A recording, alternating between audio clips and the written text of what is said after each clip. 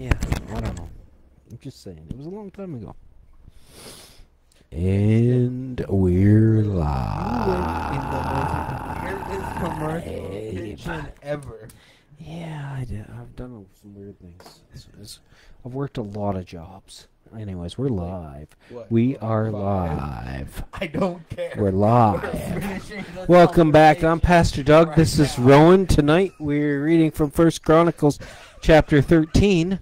Welcome to a moment of joy. He was just telling me about how crazy he was in a commercial kitchen. It's okay. It was a long time ago. We'll talk about it later. A long time ago? What was that, like 10 years ago? No, it was like 25. Oh, right. Yeah, it was a long time ago. Yeah. Anyways, and Well, you're crazy. now I feel old. You Thanks. are old. Anyways, let's get back You're to like it. 72. I am not 72. You're 72. Okay, tonight we're reading from Chronicles chapter 13. Get your head in the game. No. Chronicles comes after 2 Kings and before 2 Chronicles. It's about a third of the way into your Bible if you want to read along at home. This is a really special passage. We'll talk about it after we get done. Okay. David conferred with each of the officers and commanders of thousands, commanders of hundreds. And he said to the whole assembly of Israel, if it seems good to you, and if it's the will of the Lord our God, let us send word far and wide to the rest of our people throughout the territories of Israel, and also to the priests and Levites who are with them in their towns and pasture lands, to come and join us. Let us bring the ark of our God back to us, for we did not inquire of it during the reign of Saul. The whole assembly agreed to do this because it seemed right to all the people. So David assembled all Israel from Shiloh River in Egypt to Lebo Hamath to bring the ark of God from Kiriath Jearim. David and all Israel went to Bela of Judah, which is Kiriath Jearim, to bring up from there the ark of God, the Lord, who was enthroned between the cherubim, the ark that is called by the name. They moved the ark of God from Abinadab's house on a new cart, with Uzzah and Ahio guarding it.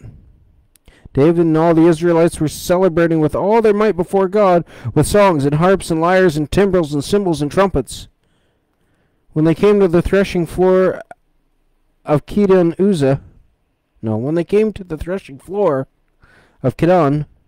Uzzah reached out his hand to steady the ark because the oxen stumbled. The Lord's anger burned against Uzzah, and he struck him down because he had put his hand on the ark.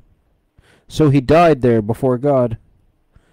Then David was angry because of the Lord's wrath had broken out against Uzzah, and to this day the place is called Perez Uzzah. David was afraid of God that day, and asked, How can I ever bring the ark of God to me? He did not take the ark to be with him in the city of David. Instead, he took it to the house of Obed-Edom the Gittite. The ark of God remained with the family of Obed-Edom in his house for 3 months, and the Lord blessed his house and everything he had. Any questions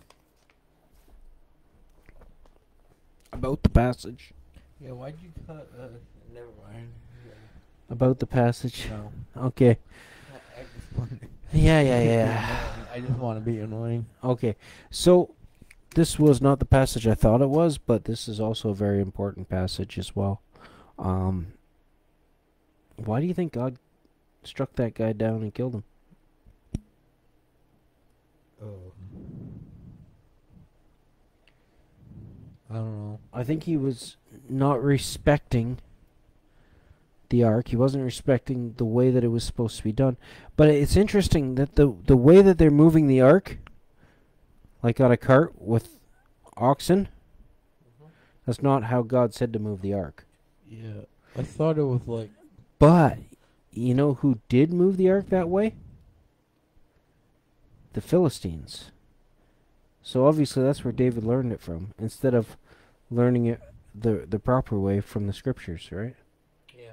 So I thought it was like two people carried it? Was it 4 people? I think it's. Because I know it was like a box that had like 4 handles. Yeah. I So think. you know, like two people together. They both We'll have to wait and see. In the next day or two, they look it up and they check her out and they do her right. So we'll wait and see and we'll find out, because it's not just any people. There's certain people too. So we'll learn all about it. But anyways, God makes rules for a reason. And yes, we don't live under the law anymore.